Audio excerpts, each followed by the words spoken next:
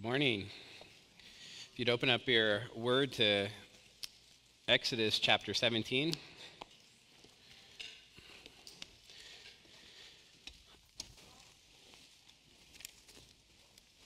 Exodus chapter 17, we'll be starting in verse 8 this morning.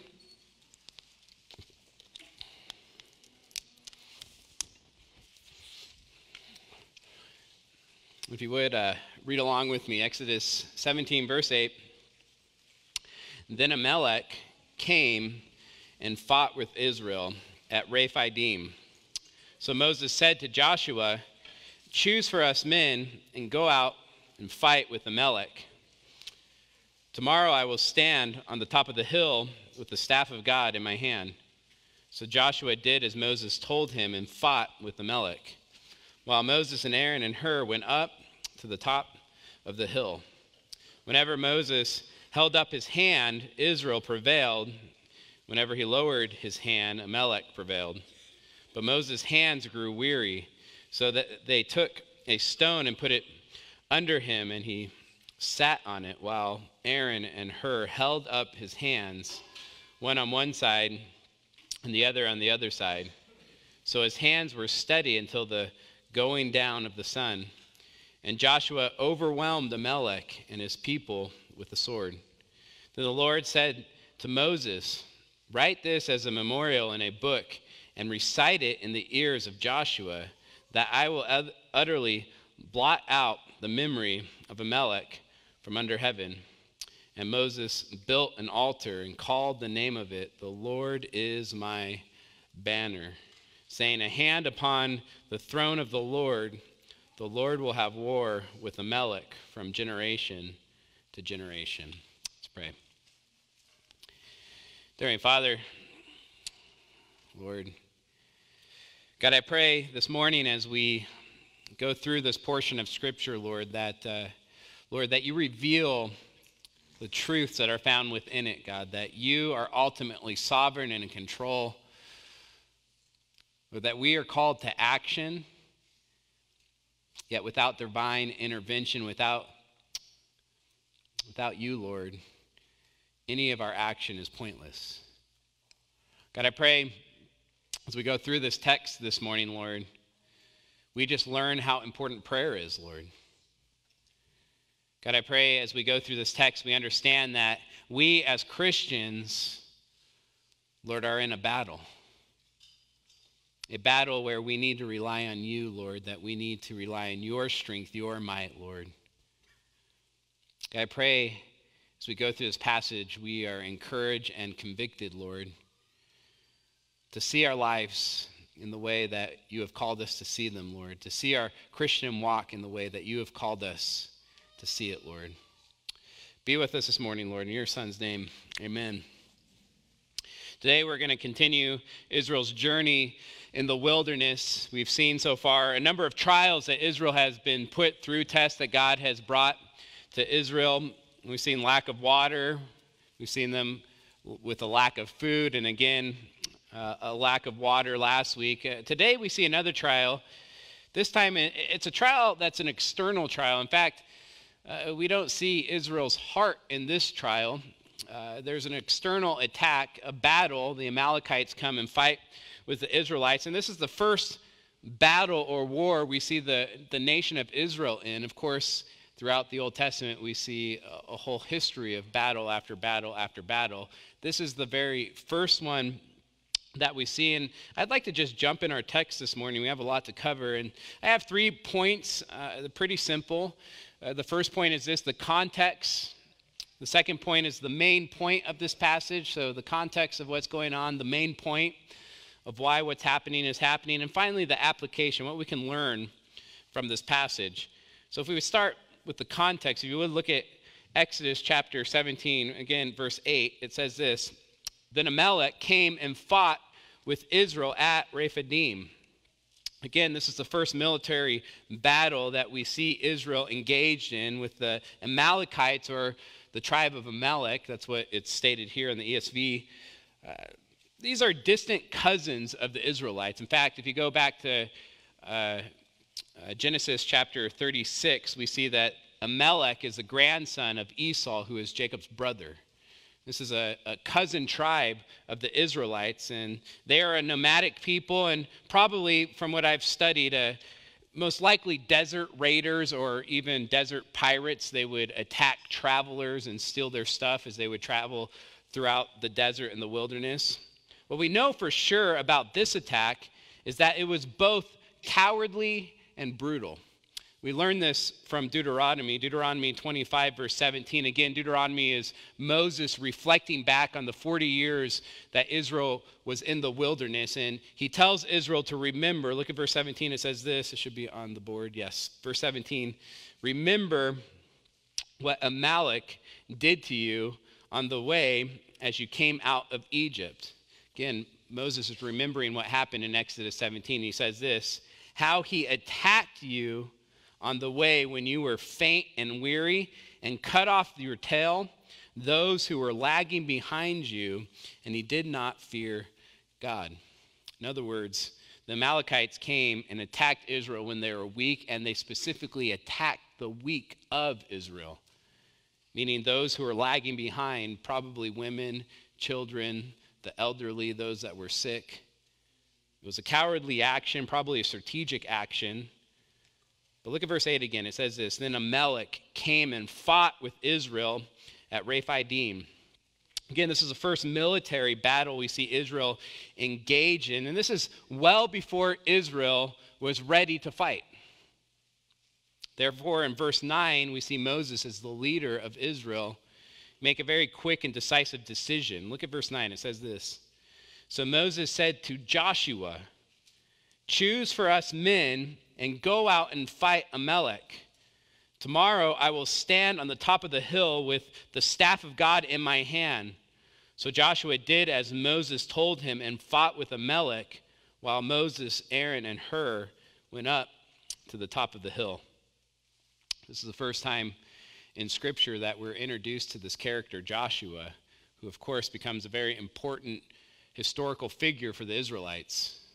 We see that after Moses dies, he becomes the leader of Israel in the book of Joshua. But Moses here tells Joshua, choose for us men and go and fight. Then Moses says this, I will stand on the top of the hill with the staff of God in my hand. Now I want you to picture this. As Joshua went to fight with a sword in his hand, Moses went to a nearby hill with the staff of God in his hand. Now, the text doesn't clearly say why this is, but verse 11 says this, that Moses held up his hand. He'd held up his hand, which scripturally was a posture of prayer. In fact, let me just show you why this scripturally is a posture of prayer. There's a few examples. We see it throughout all of the Bible, but Exodus 9:29, Moses said to him, this is Pharaoh, he's talking to Pharaoh, he said to him, as soon as I have gone out of the city, I will stretch out my hands to the Lord. What's he doing there? He's saying, as soon as I go out of the city, I'm going to pray to God. I will stretch out my hands to the Lord. The thunder will cease, and there will be no more hail.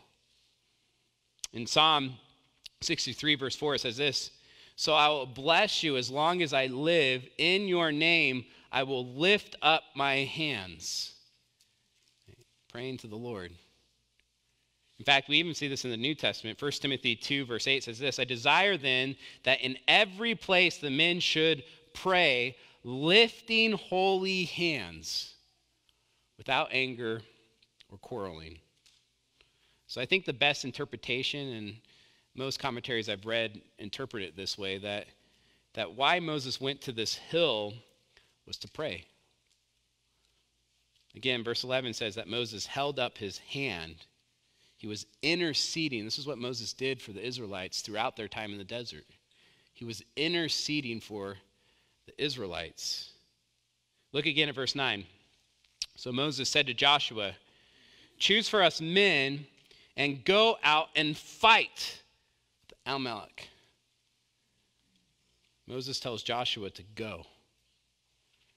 I just want you to think about this for a second. I've never been in the military. I know a lot of you have been in the military, but I don't know what it's like as an officer in the military to send men to battle, to pick out you, and you, and say, go to the front lines.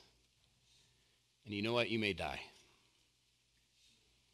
But that's what Moses was doing. He told Joshua, pick out men, choose men, you go lead them to the front lines. Moses, on the other hand, who was probably in his 80s, and I think that's important. He was at an age where it wasn't practical for him to go out to the front lines and fight. He tells Joshua to go, but then he says this, tomorrow I will stand on the top of the hill with the staff of God in my hands. In other words, I will go and pray. Now I want you to think about this. The sword was in Joshua's hand, which is a symbol of fighting and war. It's a symbol of action, man's action. The staff was in Moses' hand, which throughout Exodus was a symbol of divine intervention. Right? In this verse, we just see a perfect picture of human responsibility. Joshua had to go. He had to go and fight, and divine sovereignty. Divine interaction. God, in other words, was ultimately in control. Human responsibility and divine sovereignty. Moses sent Joshua to fight, but Moses knew it would be pointless if God didn't intervene. So that's the context of our passage this morning. And the first point, the second point is the main point. I want to explain why this is all happening. In fact, you come across this passage, and for many of us, we've probably read through it and go, I don't know exactly what's happening there. In fact, there's a couple passages in Exodus, we've hit a few of them already, where knowing that we were going to be preaching through Exodus, I knew I'd get there, and I wonder what I'm going to find when I start studying that passage, because I don't know exactly what's happening there. And this was one of them, but there is a main point. Look at verse 11. Look what happens. When Moses held up his hand, again, it's a symbol of prayer. When Moses held up his hand, Israel prevailed. And whenever he lowered his hand, because he got tired, Amalek prevailed. Now, in Hebrew, we don't see this as much in English, but in Hebrew, it's pretty obvious that this happened over and over and over again. In fact, as we go on in the story, we see that this happened all day, right, this battle. And it's clear that everyone saw it. Moses was on a hill where everyone could see him. Again, when Moses held up his hand, Israel prevailed. And when Moses lowered his hand, the Amalekites prevailed. Meaning, everyone knew that the battle belonged to the Lord. It's interesting. As I was studying this passage this week, again, it's just an interesting passage. And I think a lot of people just don't know what to do with it. I came across so many different interpretations of the passages, like all types of interpretations. People would look at all the different details, the staff, Moses' hands, the hill, the two people he took with him, Joshua, the sword. They take all these details and they would almost allegorize them and find these deeper spiritual meanings of what is going on in this passage. And in doing so, I just really felt like most people were missing the main point, which is super clear. Without God's intervention, Israel had no hope. Israel saw this as they were looking at Moses, right, on the hill. The Amalekites saw this as the battle went back and forth. Moses saw this as he felt the weakness of his hands lowered and the Amalekites prevailing and his hand getting lifted up and the Israelites prevailing. But most important, Joshua saw this. In fact, again, this is first introduction to this character, Joshua, who becomes a very important character in the history of Israel. But he becomes the focus of this passage. Look at verse 12. But Moses' hands grew weary, so they took a stone and put it under him, and he sat on it while Aaron and Hur held up his hands, one on one side and one on the other side.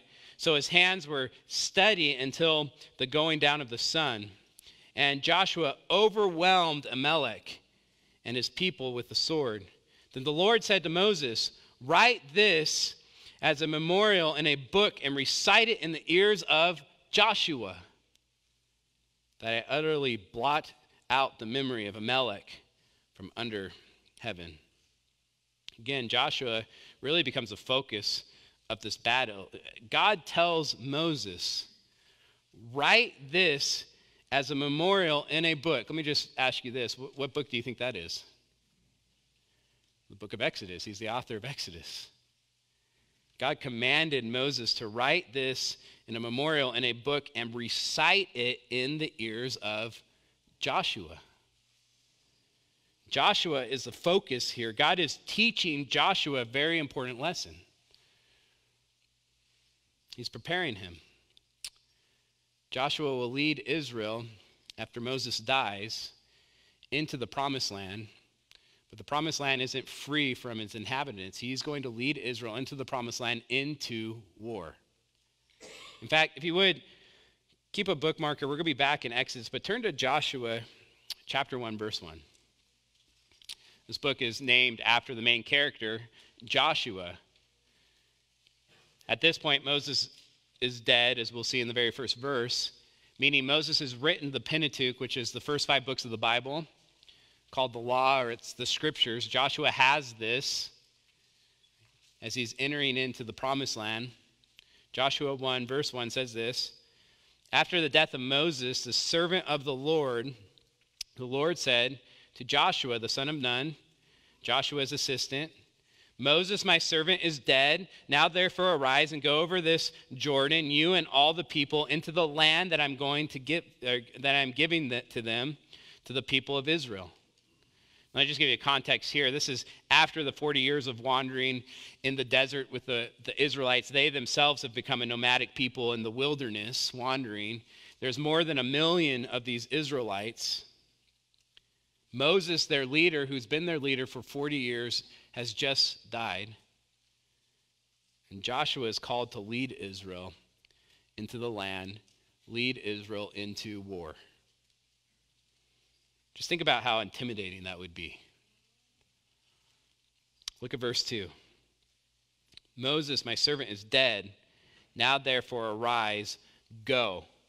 And go over this Jordan, you and all this people, into the land that I am giving to them, to the people of Israel. Every place that the sole of your foot will tread upon, I have given to you, just as I promised to Moses. From the wilderness and this Lebanon, as far as the great river, the river Euphrates, all the land of the Hittites to the great sea toward the going down of the sun shall be your territory. This is a massive land that is just given to the Israelites by God. Now look at verse 3 again. It says this, every place that the sole of your foot will tread upon, I have given to you, just as I promised to Moses. That phrase, I have given to you, in Hebrew is in present tense. It's not future tense. It's not, I will give to you. It's, I have given to you. The land, in other words, is already yours, Joshua. The victory is already won. All you have to do is step onto the land. That's your responsibility. You need to go and lead the Israelites. Have faith. Be obedient. Listen to what I say and walk onto the land. Do what God tells you. Do what I tell you. Look at verse 5. No man shall be able to stand before you all the days of your life. Just as I was with Moses, so I will be with you. I will not leave you or forsake you. Then, verse 6. Be strong and courageous. Why? Why be strong and courageous? Because the victory had already been won. I am with you. I will not leave you or forsake you. God is with Joshua. There is nothing to fear. Even though you're going to war, even though you're going to battle, there is nothing to fear, Joshua. I am with you. Therefore, verse 6, be strong and courageous. Or you shall cause this people to inherit the land that I swore to their fathers to give to them. Only be strong and very courageous. The second time God calls Joshua to be strong and courageous, this time he says, be very courageous. Which leads to a question. Strong in what? What strength? It's an important question. I've asked this question before, but what strength is Joshua to have as they go into the promised land, as they go into this battle? Is it Israel's military strength? No. They're a nomadic people. They've been wandering for 40 years. There's really nothing special when it comes to their military ability. And they, top of all that, they're attacking established cities that had big walls around them. They were walled cities, which were notoriously hard to conquer. When God commanded Joshua to be strong, he meant be strong in your faith. Trust me, Joshua. Trust me. This is how you will fight, in faith. This is how you will exceed in your fighting, in faith, trusting me. Now go. I want you to think about it for a second. Again, I've asked this question, but I think it's important to ask. What was the first battle Joshua faced in the promised land? You can say it out loud. It's Jericho, right? We know that story. Historically true story. In fact, you can find the evidence of it to this day. Jericho was the first battle, which was a massive walled city. There was no hope these Israelites were going to take over the city. And what did God tell Joshua to do? Walk around it 7 times, right, for 7 days, and then yell at the walls. Right? That didn't make any sense. That wasn't some amazing battle plan, right? It's so important to think about this. Jericho, it's very clear when you go through the book of Exodus that everyone knew about what happened in Egypt, meaning the people in Jericho knew what happened in Egypt, meaning the people in Jericho knew that God's people were coming, that the Israelites belonged to God. So when they were fighting against the Israelites, who were they fighting against? God. Why were they so confident then? They had walls. They had faith in their walls. Who is Joshua called to have faith in? God. Look at verse 7 again. It says this. Only be strong and very courageous. How? How is he supposed to be strong and very courageous? Well, God tells him, be strong and very courageous, being careful to do according to all the law that Moses, my servant, has commanded you.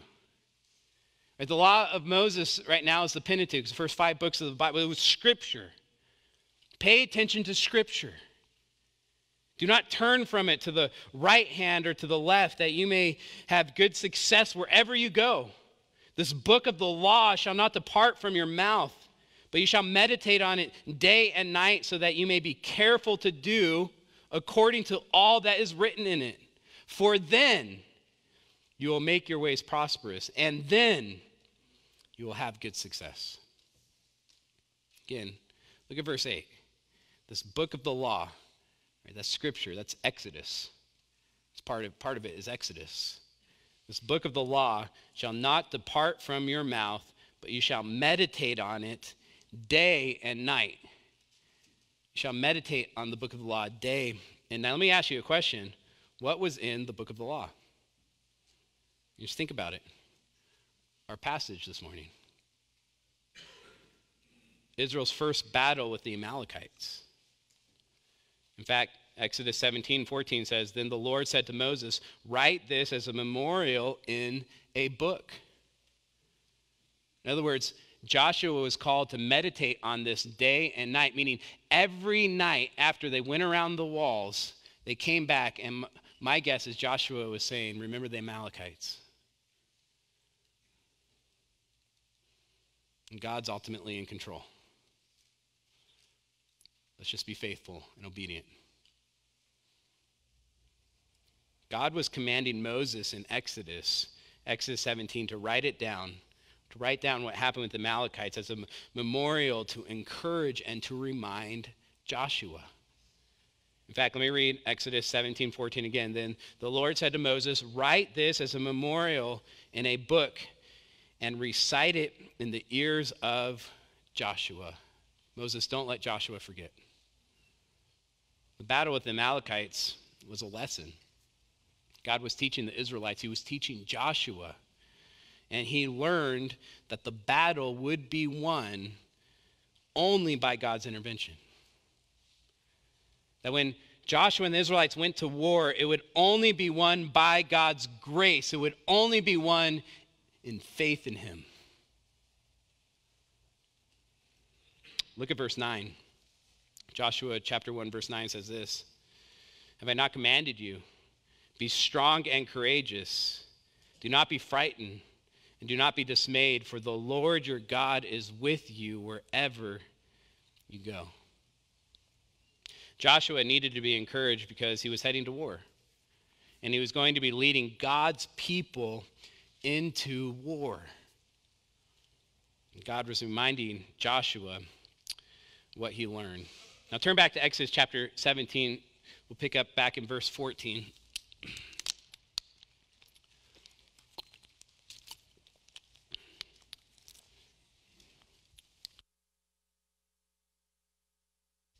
Verse 14 again says this, then the Lord said to Moses, write this as a memorial in a book and recite it in the ears of Joshua, that I will utterly blot out the memory of Amalek from under heaven. And Moses built an altar and called the name of it, the Lord is my banner. The Lord is my banner, the capital LRD, of course, that's the name of God, Yahweh, the name that's been revealed to Moses and the Israelites. In other words, this is a title given to Yahweh. Yahweh is my banner. Let me read what one theologian wrote about this title. He wrote this, a banner is a military standard, a piece of cloth bearing an army insignia and raised on a pole. Soldiers always looked to their banner. It established their identity. It helped them know who they are. On the battlefield, it also helps them keep their bearing and giving them courage and hope. As long as their banner is still flying, they knew that the battle is not lost. The Israelites had some practical experience with this. From time to time during the battle with the Amalekites, they would look up on the hillside. There, they would see Moses holding up the staff that symbolized God's power. It was their banner, their military standard. Now Moses was pointing them to the real source in courage and strength, which was not simply the staff, but God himself. This was to be their rallying cry. The Lord is my banner. Again, Exodus chapter 17, verse 15 says, and Moses built an altar and called the name of it, the Lord is my banner, saying, a hand upon the throne of the Lord will have war with Amalek from generation to generation. We find out in the Old Testament, throughout the Old Testament, all the way to the exile, that the Amalekites continued to battle with the Israelites until finally God wiped out all of the Amalekites. Now, again, this is a very unusual story, but I do think its main purpose is very clear. It was to encourage Joshua. It was to teach the Israelites, and especially to teach Joshua, that God is his strength, that God is his standard, that God is his banner. So that's the context of this passage and the main point of this passage. I do want to look at the application of this passage, and I do believe there's a few things we can learn in our Christian walk from this passage. In fact, 2 Timothy 3:16 says this, all scripture is breathed out by God and profitable for teaching, for reproof, for correction, and for training in righteousness, that the man of God may be complete, equipped for every good work. That means every little portion of scripture, we can learn something from it for our Christian walk. Paul, in fact, says, as we've talked about in 1 Corinthians 10, verse 6, that these things, and the things, the context here is the time Israel was in the wilderness, these things took place as examples for us.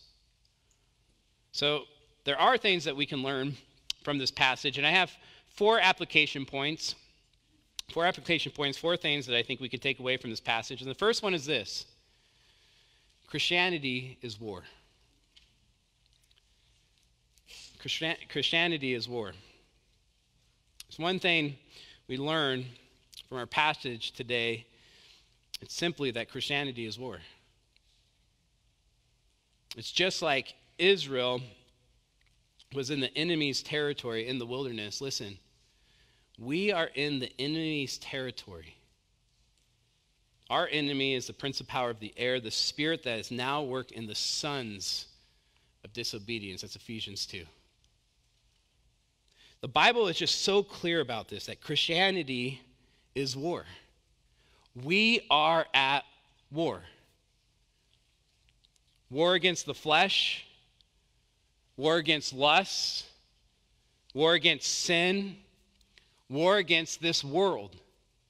Again, not people, not flesh and blood. Flesh and blood people, they're our mission field, but the evil world system that is everywhere, that hates God and hates God's people. Christianity is war. In fact, if you would, turn to Ephesians chapter 6, verse 10.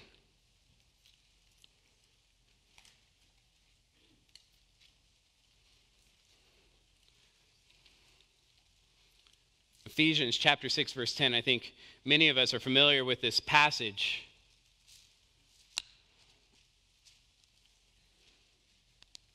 It says this in verse 10, finally, be strong. What's that sound like? It's the same command that was given to Joshua as he was going to lead God's people into the promised land, into war, is given to us. Be strong.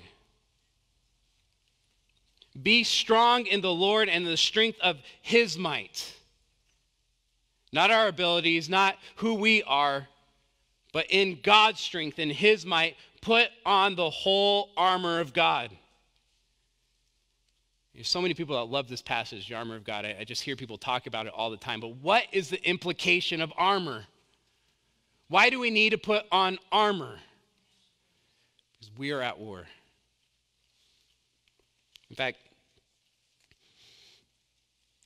I think so many Christians get picked off by the enemy because there's a lack of pastors and churches and Christians out there, especially in America, that preach that we are at war. We're just so comfortable. But we are at war. Look at verse 11. Put on the whole armor of God, that you may be able to stand against the schemes of the devil. For we do not wrestle against flesh and blood, but against the rulers, against the authorities, against the cosmic powers of this present darkness, against the spiritual forces of evil in the heavenly places. Our enemy is not the Amalekites. It's not flesh and blood. In fact, we need to be careful that we don't make flesh and blood our enemies. They're a mission field. The Amalekites in the Old Testament was a type of a greater enemy that we face as a church. Our enemy is Satan and his army of demons. Powerful, smart, well organized. And listen, it's super important. We have no hope against them without God's intervention, without God's strength, without God's armor. That's why verse 13, look at verse 13. Therefore, take up the whole armor of God, that you may be able to withstand in the evil day, and having done all, to stand firm. Our first application point that I believe we can learn from Exodus chapter 17 is that we are at war. The second application point I think we can learn is that our war is won through prayer. Our war is won through prayer. Look at Ephesians 6, verse 14. Again, this is the armor of God. It's very familiar to probably most of us in here. Again, it says this, verse 14, stand therefore, having fastened on the belt of truth, and having put on the breastplate of righteousness, and as shoes for your feet, having put on the readiness given by the gospel of peace. In all circumstances, take up the shield of faith with which you can extinguish all the flaming darts of the evil one. And take the helmet of salvation and the sword of the Spirit, which is the word of God. Every one of those things is a defensive posture. We stand in defensive posture besides one article of the armor, and that is our weapon, the sword.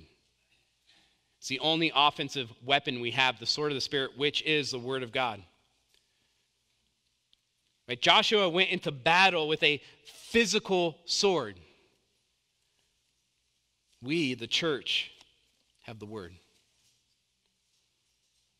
which is, by the way, living and active and sharper than any two-edged sword. I mean, this is more powerful than any sword. It's more powerful than any physical weapon that's out there. And we're called to use it, called to proclaim it. Look at verse 18 again. We have all the armor of God, and then he says this, Paul, praying at all times in the Spirit with all prayer and supplication. And what's interesting about this passage is that prayer is not armor. I just think that's interesting because if I was to list what I thought God would make as armor, right, the word of God would be in there, but definitely prayer. But it's not armor. Prayer is the manner or the way or the method in which we engage into battle. Moses understood this in Exodus 17. He made sure that prayer was the manner in which the Israelites went into battle. Right? He told Joshua, right, go to the front lines, and then he said this, tomorrow I will stand on the top of the hill with the staff of God in my hand. And Moses understood that prayer was just as important as Joshua's actions. The battle would be won through prayer. Brings me to the third application point. And this is super important. We fight together. We fight together. Look at verse 18 again. It says this, praying at all times in the Spirit with all prayer and supplication. To that end, keep alert with all perseverance, making supplications for all the saints. Paul is saying, hey, we are at war. Make sure you pray for all the saints.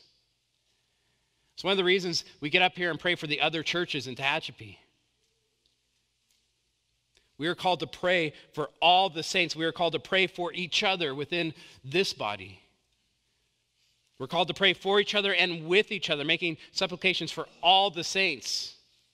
In fact, look at verse 13, Ephesians 6, verse 13. And you know, I love the English language. It's the only one I know. But there's things that bug me about it. And one of the biggest ones is found in verse 13. It says this, therefore take up the whole armor of God that you. We read the armor of God and we think this is a personal thing, that I need to put on the armor of God and get ready to go battle. It's my personal battles that I have, but in Greek, that you is not singular. It's plural. It's you all. Or in Texas, y'all. I think that's less sophisticated, it's more. Listen to it. Therefore, take up the whole armor of God that you all of you may be able to withstand in the evil day, having done all to stand firm. We stand together as a body. Therefore, when we pray, we should pray for one another, making supplications for all the saints. Listen, if we go into battle by ourselves, we will lose. Let's make that clear. There's no such thing in Christianity as an army of one. I mean, if there was the closest saying to Christianity, or someone, a follower of God, that was an army of one, right next to Jesus, It was an army of one, but that's different. It would be Moses. But even Moses didn't go into battle alone. Who did he take with him? Who did he take with him on the hill? Aaron and Hur. He didn't go alone. When Moses was weak and weary, which will happen in battle, they were there to support him and help him. Let me just read Exodus 17:12. It says this, "But Moses' hands grew weary. So they took a stone and put it under him, and he sat on it, while Aaron and Hur held up his hands, one on one side and one on the other side, so his hands were steady until the going down of the sun." They needed each other. Moses needed Aaron and Hur. Which brings me my fourth and final application point, and if there's any that I want you to hear this morning, it's this one. We need to pray for those who are on the front lines. We need to pray for those who are on the front lines. Exodus 17:9 says this. So Moses said to Joshua, "Choose for us men and go. And go out and fight, Joshua. Go out and fight with Amalek." Joshua, you're going to the front lines. In fact, Moses sent Joshua to the front lines. He said, pick out a few men, go to the front lines. Joshua, you may die, but go. And one of the reasons Moses chose Joshua was that he was young and able. I'm sure there's many more reasons why Joshua was Moses' assistant, eventually became the leader of Israel. But one of the reasons was Moses was older, in his 80s, and Joshua was young and able. He says, go, but then he says, Joshua, we're going to the front lines, but tomorrow I will stand on the hill, the top of the hill, with the staff of God in my hand. Joshua, you're going to the front lines, possibly to sacrifice everything where the war is hot, where it's most dangerous. But I will do my part for you and pray. You know what's interesting about Exodus 14, and it's the reason I jumped into Ephesians 6, is that there's a correlation between the two. You're talking about warfare. Right? There's a correlation. At the end of the book of Ephesians, right after the armor of God passage, right after Paul talking about the spiritual warfare, the most descriptive passage in all of Scripture about spiritual warfare, Paul, who was on the front lines of the battle, just like Joshua, right? Paul, who was in prison at this point when he was writing the book of Ephesians because of the gospel, asked the church to pray for him. Look at verse 18 again. Praying at all times in the Spirit with all prayer and supplication. To that end, keep alert with all perseverance, making supplication for all the saints. Verse 19, and also for me. Paul is asking the church at Ephesus, pray for me. Pray for me as I am a prisoner. Pray for me as I'm on the front lines with the gospel, taking ground for the kingdom. Pray for me. And listen to what he asked the church to pray for. Verse 19. And also for me, in other words, pray for me that the words may be given to me in opening my mouth boldly to proclaim the mysteries of the gospel. You know what he doesn't pray for? Safety. He doesn't ask, hey, pray for my safety. You know what he doesn't ask for? To be freed from prison. He doesn't ask that his life may be saved, that his head wouldn't get chopped off, which eventually happened to Paul. He asked that he would share the gospel well, that he'd use the sword well. Verse 20, for which I am an ambassador in chains, that I may declare it boldly as I ought to speak. You know what the implication of this is? Just like Moses, I want you to hear this, just like Moses, we, the church, we have been given the duty and the privilege. I think Moses thought Praying for Joshua was both a duty on his end, but a privilege too. We've been given the duty and the privilege to pray consistently, earnestly, with perseverance for our cross-cultural workers who are undoubtedly on the front lines of the battle, taking new ground for the kingdom, proclaiming Christ where he has never been proclaimed before, in places that are dangerous. You know why we call them cross-cultural workers? Because saying missionary is dangerous for our cross-cultural workers. We're just trying to get rid of that word because we put a name with the word missionaries that could get them kicked out of that country or worse. Therefore, we say cross-cultural workers. I mean, these young families that have sacrificed so much for the sake of the gospel. I'd encourage you. In fact, for whatever reason, in the next few months, we have a number of them home for different reasons. I encourage you to get to know them and just kind of hear their story and see how much they actually have sacrificed. We have a young couple that are interns right now that we're going to be sending, that grew up in this church. And they're armed with one thing, the sword. We should be praying for our cross-cultural workers. That's what Paul was. He was a cross-cultural worker, by the way. You know, Romans 15, and you just stop there. And you know, the Romans, one of the greatest books ever written, period. One of the greatest epistles Paul ever wrote. You know what it is?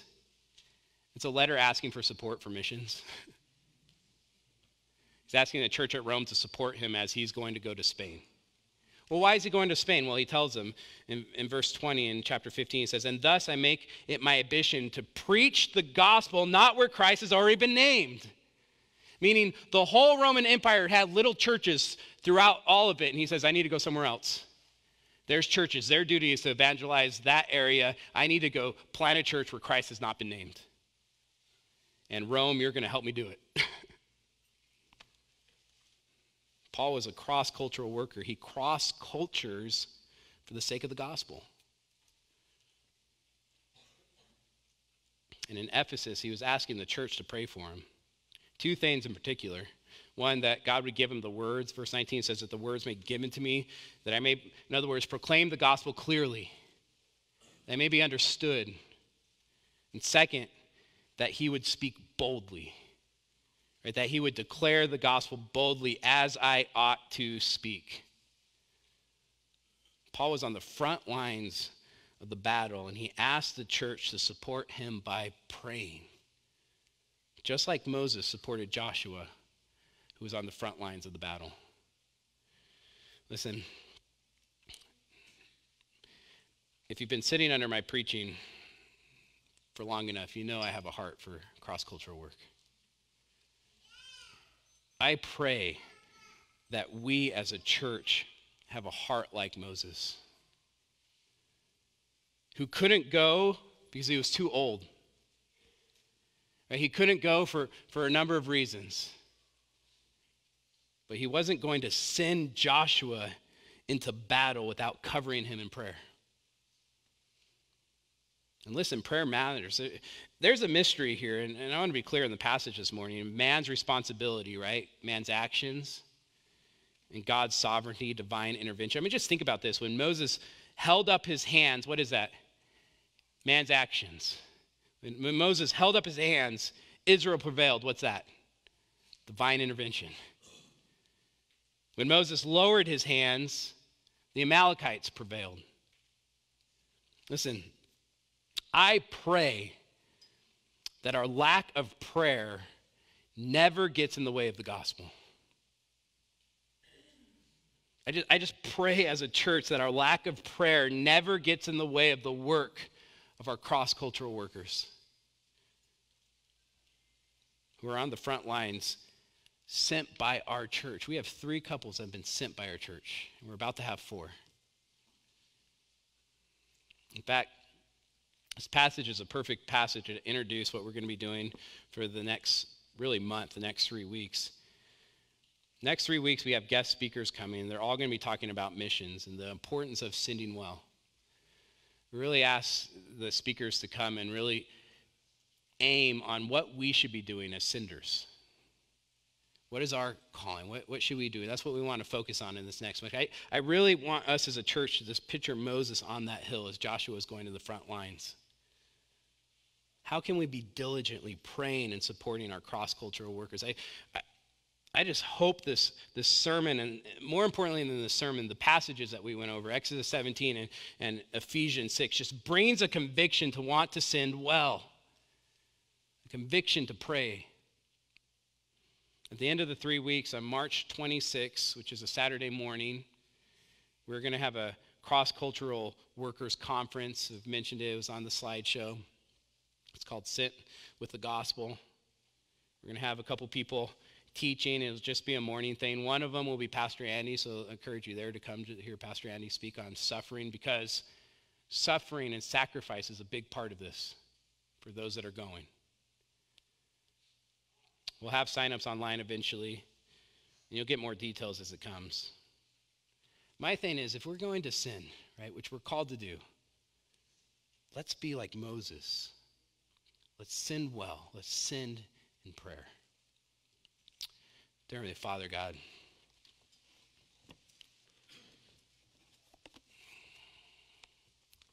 I thank you for the passage this morning, Lord. I thank you the lesson that's taught, Lord, that without your intervention, Lord, without your sovereignty, all of our efforts is just pointless. Yet at the same time, you have called us to action. How those two things go together, I don't know, Lord. And we read this passage in Exodus chapter 17, Lord, where Joshua was called to go and fight, yet it all depended on you. It's clear in that passage. God, I pray that we find a perfect balance in that, Lord, that we send our cross-cultural workers well, Lord, that we prepare them the best we can, knowing it all depends on you. And in knowing it all depends on you, Lord, I pray that we pray, that we do our part, Lord. For us that haven't been called to go, Lord, we've been called to support. We've been called to pray. Just like Moses called the church, or Paul called the church at Ephesus to pray for him as he took the gospel, the places that the gospel has never been, Lord, I pray that our heart is to pray for those that are doing the same thing. Be with us. In your Son's name, amen. Please stand.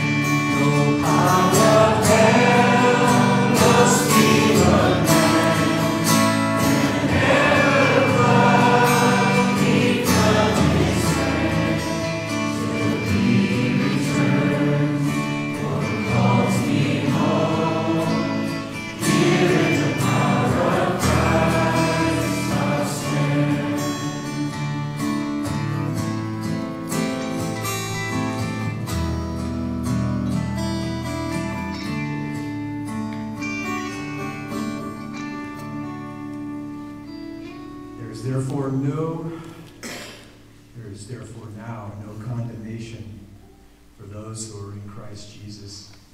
The law of the Spirit of life has set you free in Christ Jesus from the law of sin and death. Lord, in you, because of Christ, the battle is won.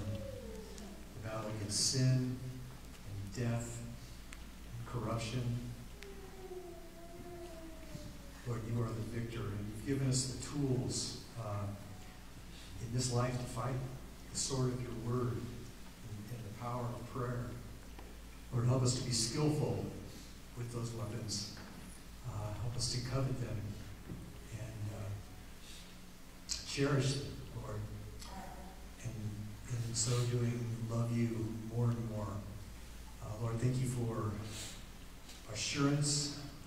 Thank you for Christ, our light, our strength, our song, cornerstone, solid ground, our anchor in this storm, in the storms of life.